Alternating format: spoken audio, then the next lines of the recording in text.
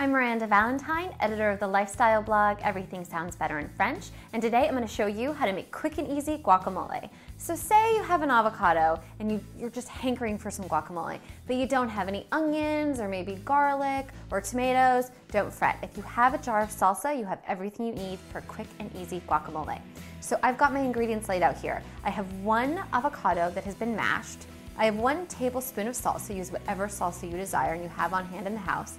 I have coarse salt, which I'm going to use to taste, and then I have lemon. I have half a fresh lemon, which I'm going to squeeze on top of everything to make it super citrusy delicious. So just grab your avocado, and I'm just going to spoon in my tablespoon of salsa, and I'm just going to give this a quick little mix.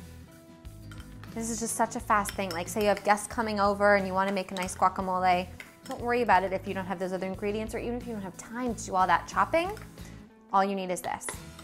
Now I'm going to do a nice pinch of salt. I love coarse salt in guacamole. This is kosher. Sea salt is also fantastic. It just gives you those nice crunches. And then I'm going to squeeze some lemon on top, which adds that delicious citrusy flavor and also helps to keep it from getting brown. And there you have it. What was that, maybe 30 seconds? Super easy. There you go. Enjoy your quick and easy guacamole.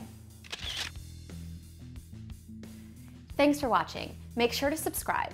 And if there's something that you want to learn how to make, send me an email at requests@mahalo.com. And don't forget to check out our other great videos.